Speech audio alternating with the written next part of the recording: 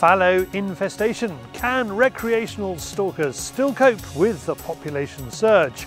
Tim takes us to a new bit of ground with Hike's best-selling thermal spotter to assess the numbers. shaking, got buck fever already. Zorro's Bedfordshire-based great-great-nephew is back, throwing his weight and his Gerber blades around his local woods. Yeah, you got a ladder, fire brigade. Win a Yildiz Steel Sporter shotgun, 300 careful owners and 10,000 Dealey Hawk shells, but does it show it? Plus Jaf Jefferson's on the foxes and singing Meatloaf, more on that later in the show. We have news, we have hunting YouTube. Welcome to Fieldsports Britain.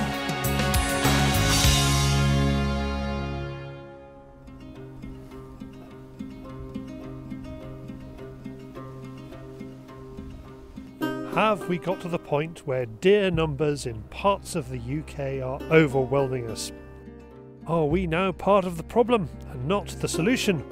For the moment, recreational stalkers such as Tim are the home guard, the dad's army if you like, but in a good way.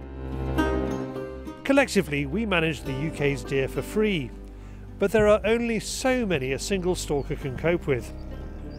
Thanks to COVID, the UK deer problem has supersized. Beautiful evening, Mr. Philby. Oh, gorgeous, gorgeous. So, yeah, this is on a new property we've acquired because they've got far too much deer and they can't cope with it themselves. So, both Kai and myself have been asked to come along and see if we can lend a hand anyway. So, it's a small holding, 80 acres, but they're surrounded by woods. They're in the middle of lots and lots of huge woodland. And the first time we came here, we saw 250 deer, which is completely bonkers. So anyway, so we've shot, I think we've taken about 6 off here so far. It's proving quite tricky because the way that the land is, it all kind of goes downhill, but there's no backstop. There's kind of woodland behind these fields. So whenever we shooting downhill, I've got no backstop, and I've had quite a few kind of blanks because I just couldn't get a safe shot. Seen so many deer, but didn't get a safe shot. But that's hunting for you. 4 stalkers are now looking after this ground. It's a team effort. Remember, there's no I in Hunter, but there is in Tim and in Hike, which is what we're using tonight, alongside Tim's other bits and pieces. Now, before we go any further, a bit of admin. We want to make sure we pronounce this brand name properly. Just as the Finns call Seiko Sako, Hike can be pronounced Hike or Hick, so you won't upset anyone. With that cleared up, let's talk gecko. And while we are in acronym hell, there's always QUE. Going lead free again tonight? Yeah, lead free. We're using the Gecko Zero in 308, and it's 136 grain bullet. So quite an aggressive bullet. The front part of the bullet actually fragments, and the rear part of the bullet just drives through the animal. I remember that one, yeah. This is a different box, it's thrown me, that's a new box. Yeah, new boxes, they keep on changing the boxes anyway. So yeah, so quite a violent bullet, ideal for head and neck shots. But it's where excitement starts, Tim. What do you mean? Read the box. Oh yes, yeah. shaking, got buck fever already. Oh.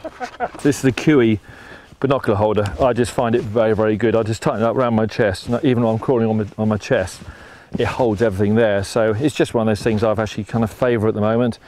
Got a bit of dust here to check the wind anyway, so got a bolt-on bit there as well. So, but no, it's just a bit of kit we use. With your fanny packs as well. Oh yeah, we got the whole works here. So in my fanny pack, as David called it, I've got gloves, I've got protectors, I've got a bipod, my thermal sits in there, and I've got a head torch, and I've got a rifle cleaner just in case things go wrong, and some knives as well. So it's all there, out the way. So if I'm crawling along, it's not hindering my manoeuvrability. How do you crawl? Just show me the crawl again. There's that wiggle. That's what I need to do is hopefully get up that high seat. So if you look around there, David, it's about 10 foot in the air. And we'll somehow get up there. And we have one slight problem is we've got David. We've got David trying to get myself and David up that high seat. So I think I need to have a bit of a think here because that ain't going to work. Right, another tape. Anyway, let's see what we can do. David manages to get up the high seat but clears the field. That was just a coincidence apparently. Time to explore the rest of the ground and discuss what's to be done with all these deer. So all these 3 fields here go down, it's very hard to shoot. Does this deer problem need to be dealt with professionally? So companies go in and just take these deer, and some people, some estates are saying that recreational stalkers are not effective enough. Quite controversial, but a lot of recreational stalkers are taking a few for the pot and for their friends and everything else, and they're actually not getting the numbers, so therefore there's pressure on private individuals who've got companies who are professional deer stalkers to go out and get the numbers. So that may be a change in the future, which is a shame in some ways, because I'm a recreational deer stalker and I don't go out there to get lots of numbers. I just get my few, which keeps me happy and my friends happy, and that's where it is. So it's a shame, but if you're a big estate and you are obtaining grants for preserving woodland and you've got deer pressure, there's no answer. You've got to get rid of the deer. 2 years of COVID, meat prices are on the floor as well, so it's not happening really, is it? Which is a shame. Don't move, David. Tim has only had the Hike Microlynx Pro LH19 for a couple of days. The reason Hike sent him this one is because it's the Thermal Optics company's best seller, possibly because the price is something people can justify. The beauty of this is actually it's so small and it's ergonomically brilliant. 4 fingers, 4 controls, and I can flick in between the 3. Are you playing a flute? Yeah, it is. Yeah, it is simple as that, and I'm on record still, which is quite nice. It just seems to be very easy, and also it's very, very, very, very easy on the eye. Now I like the 1 zoom because the field of view is so wide, so it allows me to scan a bigger area, especially in the woodland, which is rather good. So, for a entry-level thermal, at the moment I'm quite impressed with it really. It hasn't got all the bells and whistles, but actually, as I keep saying to people, what you really need, you can spot a deer out to maybe about 850 metres. Well, that's plenty far enough, for goodness sake. And that was so that this deer I'm looking at the moment is 100 metres away. That's pretty clear. So what more do you want out of your thermal? And it's so easy, just pop it in your pocket when you don't use it. How much is it? And I think it's around about £1,200 retail, so it's just a really kind of... Prices are coming down, aren't they? Yeah, the price of these thermals, as we know, coming down, and the processes in these hikes are, they are, what people don't understand is that actually the processing and the sensitivity of the sensors is actually equivalent to other brands which are a lot more expensive. So these guys have really got it together. So yeah, at the moment it's a pleasure to use, put it that way, and so it's a shame we can't see any more deer at the moment. To add insult to injury, the neighbouring field is covered in deer. We are out of light and luck. The amount of times you go out and you draw a blank, it just shows you how hard deer stalking is, and that's why perhaps landowners and the natural in England getting a bit frustrated because we're not effective enough, perhaps. So, and I think that's and also I think what Kai and I tend to do as well is we work together. So therefore we won't actually stalk together. We move around and we just move deer around, and we find that's probably the most effective way of actually managing deer, and just push them around a bit nice and steadily. And we communicate on the phone, whatever, and that's probably our best way of guaranteeing to get some more beasts on the ground. To find out more about the Hick or Hike optics range, go to eliteoptical.co.uk. Thank you, Tim. Someone needs to come up with a portable backstop. Tim was also front and centre in last week's Fieldtester show, where we discussed the possible demise of the 2-2 rimfire. Plus, we published the results of our steel versus barrels challenge. Thank you to every one of the hundreds of clay shots who helped put 10,000 Ely Eco Wad shells down the barrels of a standard Yildiz Steel Sporter shotgun. And there were a few thousand game loads in there too. We want to find out if steel causes streaky barrels. This is what our independent gunsmith, Mark from Roland Watson, has to say. The blacking was good, the finish on the action was good, and there was no wear at all. And a thorough clean, you could quite easily have put the gun back up for sale as new, and you wouldn't have known. You would have been none the wiser. That's how little it wore. So, good as new, eh? Well, good job, as we're giving away that highly capable Yildiz once worth £899 to one lucky Fieldsports Extra viewer. And how do you watch Fieldsports Extra, our behind-the-scenes show that goes out on Tuesday nights? You become a Fieldsports Nation member. If you're not signed up as a member, please click on the link in the description below and get your name in the hat for a shotgun. Good luck! And if you haven't watched Fieldtester, you'll see the full report from Mark, plus lots more. Next, from shiny barrels to damaged goods, it's David on the Fieldsports Channel News Stump.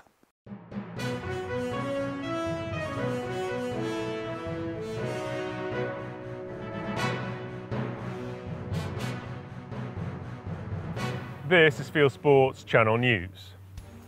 So, what's the score if you're travelling from the UK to Europe with a firearm this year? Well, it's not as complicated as Brexit first made it look. Research by the SCI's UK chapter reveals that most European countries only require you to have a visitor's licence for the country where you plan to hunt, such as the German Jagdschein, plus a valid UK gun licence. The UK government rules that a UK gun licence can also work as an export and import permit. There are exceptions, such as the Netherlands customs officials who enforce tougher rules. We sort of muddled through it and found out that things weren't quite as they seemed. So the French made an announcement a few weeks ago, a week ago or so, saying that you could travel with a Category C gun, or two Category C guns. Category C is a sporting long gun. A long gun, a sporting rifle, a sporting shotgun, and 100 rounds of ammunition.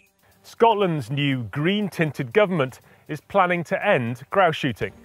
The SNP's new coalition with the Green Party plans to crack down on grouse shooting.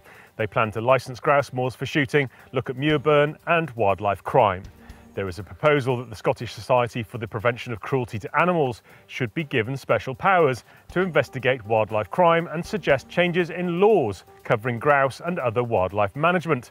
The new Green Manifesto also applauds the reintroduction of beavers, which has been unpopular with farmers and fishermen and has been so successful they're now being culled. Basque is urging shooters to respond to a new consultation on general licences in Wales. Natural Resources Wales is considering removing magpies from general licences, citing evidence of species decline. Magpies are generally considered pests that prey on songbirds. NRW's 87-page consultation is part of a wider wild bird review.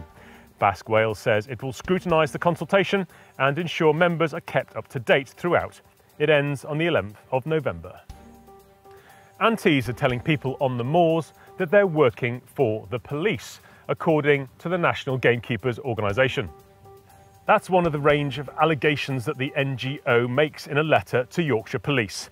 The NGO complains the self-proclaimed moorland monitors disrupt shoots, abuse staff and persecute gamekeepers by exposing their names and addresses online. The NGO also points to criminal damage to property on shooting estates, well documented by Fieldsports News.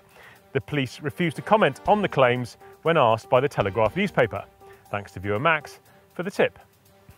Is the League Against Cruel Sports brainwashing children with anti-shooting propaganda? Yes, it is, and the teachers across the UK are helping. LAX tweeted last week it's about to launch a programme to educate and inspire children on its League of Animals website. It's chock full of modules for teachers to download so they can tell children that hunting is bad and killing animals is cruel. Concerned parents can be assured it's completely biased. Currently, there are 30 free-to-download lesson plans. In one called League of Animals, teachers are asked to get children to think of ways to raise awareness of LAX's mission to protect animals and the evils of hunting and shooting. BBC TV presenter Chris Packham is getting stressed out by comments about him on social media. Packham and his co-presenter Megan McCubbin, the daughter of Packham's girlfriend, say they are troubled by online trolls in a Daily Mirror plug for their new TV series. Packham calls on social media firms to make users accountable for their words, accusing trolls of doing an enormous amount of damage. The BBC naturalist himself routinely posts messages online criticising farmers, hunters and shooters, or accusing gamekeepers of killing birds of prey without backing his claims with facts, adding to the persecution of moorland managers. 2 guns that Queen Victoria gave to Prince Albert are up for auction. The pair of 14-bore percussion guns, signed by the recently relaunched firm of Charles Lancaster, have nickel-silver fittings, platinum-lined breeches and plugs, and come with ebony ramrods. Hammers and locks have fine scroll engraving, and trigger guards feature dogs and game. The maker confirms the guns were built in 1850. Albert was a regular customer of Charles Lancaster. Gavin Gardner's auction is on the 6th of September 2021. Generally every 3 or 4 months, these auctioneers, including Gavin, come up with 200 or more guns, lots of nice side locks, lots of pairs, lots of interesting bits and pieces, and they must work so hard to get this stuff in every sale, and you never see them, or very rarely see them cancel the sale because they haven't got enough stuff in. YouTube has banned one of its biggest airgun channels. YouTube deleted replica guns after claims the company was selling counterfeit products. The owners say they have been selling products from companies including ASG, Cybergun and Zig Zauer legally for years. YouTube told the company it will never be able to set up another channel. The owners expect other airgun channels to be targeted next. YouTube cracked down on these type of channels in 2018 in what looked like an accidental move, banning several of them and then reinstating them. Deer in the US are carrying coronavirus, according to researchers. White-tailed deer in New York and Pennsylvania were tested and found to be carrying the virus. It's not clear whether it was passed on to deer by humans, other animals, or the environment. There are about 30 million whitetails in the US. The researchers say hunters should not be worried about eating meat from infected deer, as there's no evidence the virus can be caught through ingestion. Antis are targeting US hunters and game dealers with a petition calling for a ban on meat transport.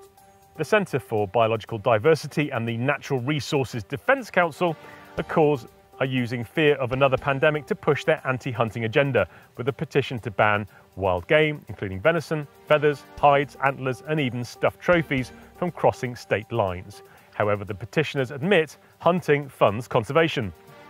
US pressure group Sportsmen's Alliance say the petition will dismantle and destroy 100 years of conservation, including the wildlife the 2 groups claim they want to protect, whilst crippling rural Africa.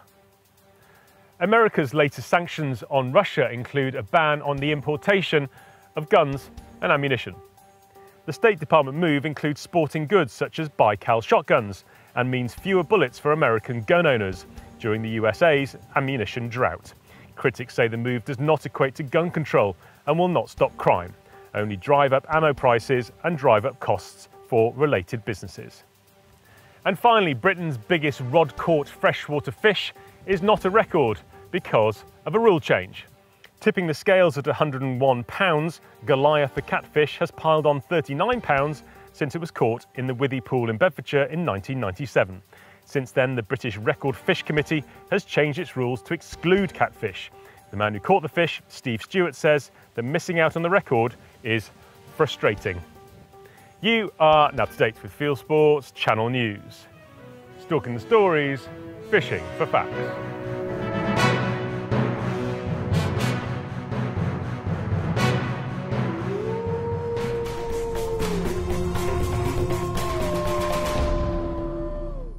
Thank you, David. A quick shout out now to the Doyle family, Jason and Carly, regulars on our show, who have just produced this Ruby Rose Doyle, and they have found how to make her sleep.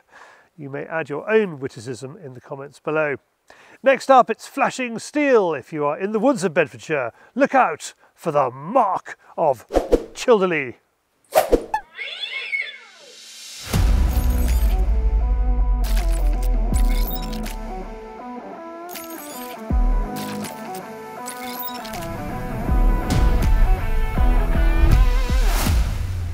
Here's one of the pheasant release pens, and we've got some overhanging trees which don't look a problem because it gives it a nice bit of shelter, but the trouble is the poults are on the inside, and what happened is they've got all this lovely roosting on the inside, and they get to this open area here in the evening and they want to fly up into these trees on the edge. And then what happens is they miss because they're young poults. They land out here, walk into the bush, and the fox comes along and kills them. But quick and easy, we're going to do it with a Gerber saw. It's basically a wood saw, nice and easy to use. Cracking handle, nice good grip, nice and lightweight, and it comes with a changeable blade. So in the back of this pouch, we've got different blades. I always wondered about that. So the teeth size. Yeah. Explain the teeth size, because no one's ever told me. So basically you get the difference between a tenon saw and a coping saw compared to a ripping saw, like a big wood saw. So like your normal carpentry saw, the bigger one, it's got a lot bigger teeth. So this can go through wood with moisture in it, whether it's sap or wet wood. So it'll rip through. It won't do a very pretty cut, but it'll get the job done. Whereas a finer tooth cut will go through better for drier wood, and it'll do a nice smooth cut. You hope to do a nice finish now? No, effective and easy. So I'll be up the tree. Okay. Right, I'm just going to go up there. I mean, don't try this at home. Yeah, so basically you're up here. Safety is the most important thing. So when you're doing this sort of work, you make sure you have somebody else with you. Obviously your first aid kit and everything else, but yeah, be sensible and work to your own limits, really, your own height, comfort, and where you're happy to fall from, basically. Are you happy to fall from there? I'm not really. I'm not happy to catch you from there. Don't you worry, I'm not falling anywhere. I'm scared of heights. Underneath the branch to start with, to give you like maximum leverage when it starts to fall, and it should break away and fall away.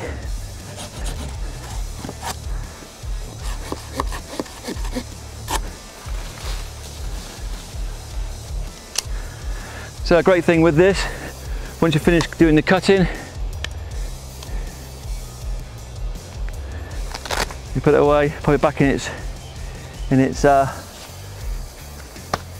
pouch.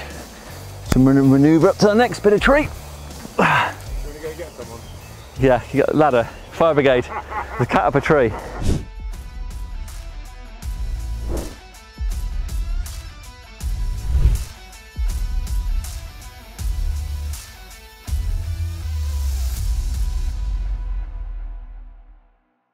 Thanks, Paul. Now we're off to Somerset, where Jaf Jefferson of the South Somerset Ferreters has rifle and night vision at the ready for August foxes. Good under the gate, Con. Good under the gate.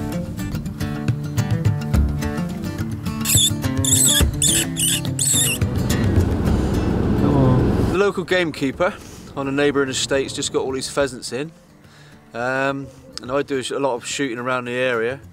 So I'm out on a couple of neighbouring farms, just trying to help him out, keep the foxes down to stop them getting these pheasants, you know. I mean, I've been out lamping foxes for 2 or 3 months now.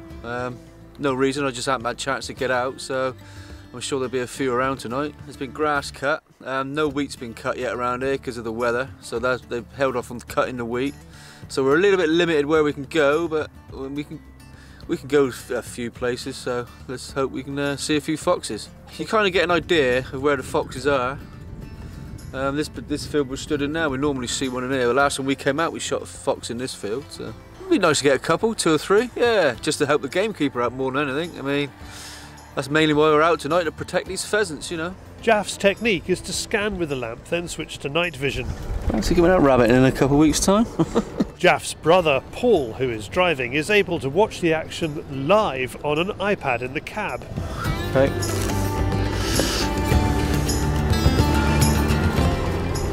You turn the lights off, I'll guide you with the torch. I think it's a fox. There's a cow in there, mate. Just stop at the gate, I'll have a look over. It might be a cow.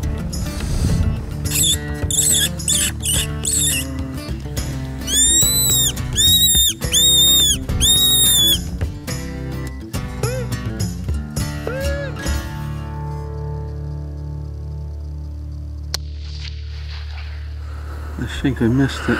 Oh dear, a miss. Paul will not let Jaf forget that. What, the one that he missed? Yeah. I won't mention the one he missed ever again. See you later. Never again. Back on their rounds, Jaf finds another fox, and it's a chance to redeem himself.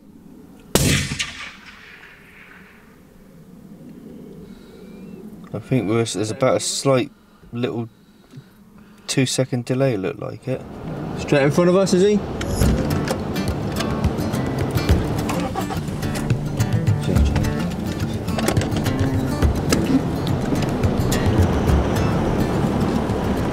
I'd say he's got it with the thud.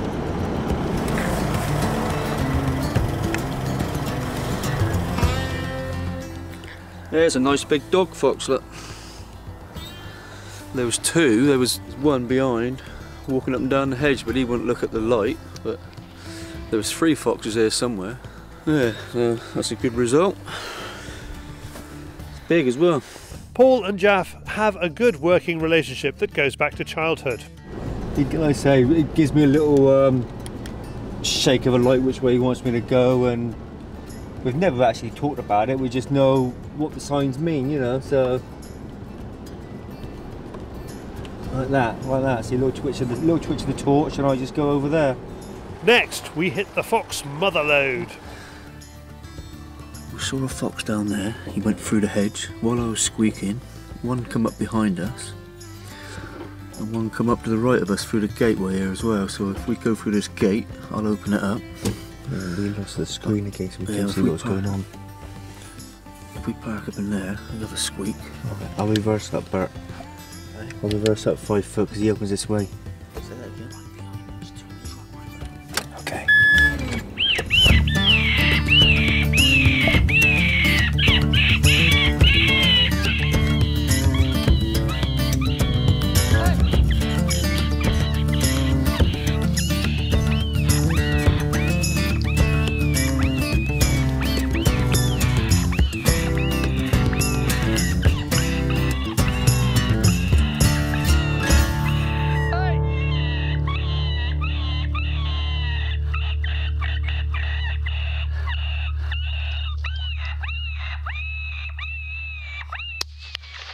So when we were squeaking over there, one appeared behind us. Yeah? Yeah. Because one went through the hedge there, didn't it? Whether the one that went through the hedge was this one, yeah. But while we were squeaking, one crept up behind us. So there's 3 here somewhere, unless that's the same. When you told me to turn the vehicle round, then you said there's one behind us, I thought, oh God. Well, I couldn't shoot behind, I got no rest on. No. No, I'm happy with the result. 2 foxes. The gamekeeper, he texted me earlier, he had 4 last night himself, so that's 6 gone now, so... And you saw other foxes around? Yeah, plenty. We probably saw 5 or 6. So they're here. I think a lot of them are young ones. But that dog fox we shot, he's a slightly older one because he knew something was up and he wouldn't stick his head up above the grass. So eventually he did stick his head up. And that was his misfortune, like, you know. But good result, great night, really. Off the one we missed. Bye. And today I learned that Jaf's missing again. This time he's lying in bed complaining he has COVID. So get well soon, Jaf. Next up, it's Hunting YouTube.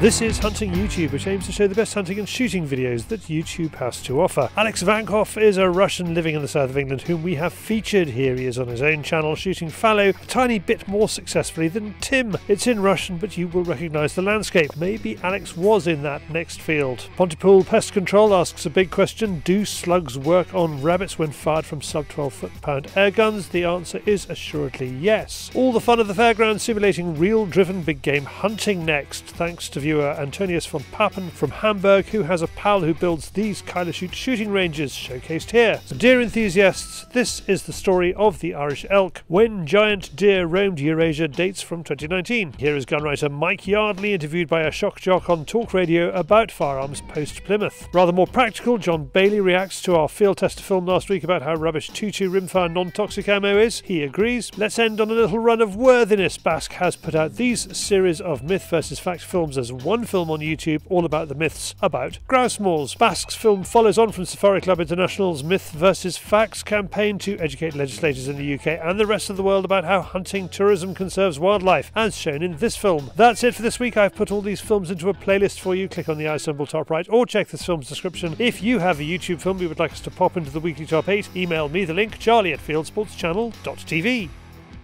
Well, that's it for this week. If you haven't done so, please whiz over to our website, fieldsportschannel.tv. You can click like us on Facebook and on Instagram. You can follow us on Twitter, subscribe to us on YouTube, pop your email address into our register page and we'll contact you about this show, Fieldsports Britain. It's at 7 PM UK time every Wednesday. And this has been Fieldsports Britain. Good hunting, good shooting, good fishing, and goodbye.